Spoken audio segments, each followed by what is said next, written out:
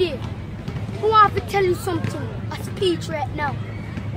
Either you work hard for it, or you don't work hard for it. Well, me and my brother, we work hard for our stuff. It don't come easy. In life, you have to work. Either you want to be the shark of the ocean, or the fish of the ocean. And right now, we want to be the shark. Take over everything. Strength, no weakness. Power, the muscle. Have to have that mindset. So you're going to come in here and dominate. When you say, oh, something wrong. No. Don't put yourself down. Motivate yourself. Keep yourself up, pumped, and ready for any challenge that comes.